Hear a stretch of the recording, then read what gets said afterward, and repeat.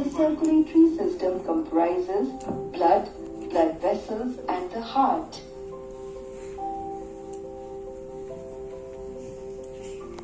The heart is the central organ for pumping the blood throughout the body. Heart is made up of strong cardiac muscles. Heart pumps liquid blood, a tissue which transports nutrients, gases, waste, etc. along with it.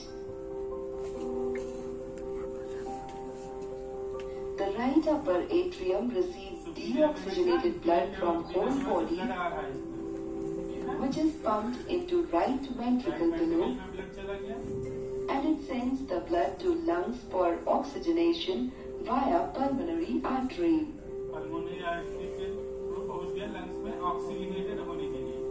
After oxygenation, blood travels through pulmonary vein and is received in upper left chamber, that is left atrium, which pumps it into left ventricle below. Then it is pumped into aorta, which is source many arteries which carries oxygenated blood to different parts of body.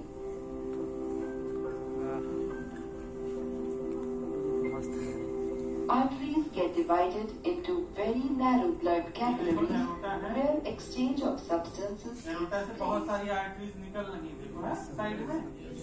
Capillaries forms a web-like network to reach maximum cells. Capillaries join together to form veins.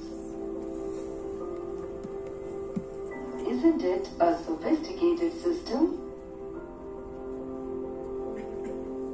Red colour की जो है वो सारी arteries और blue colour की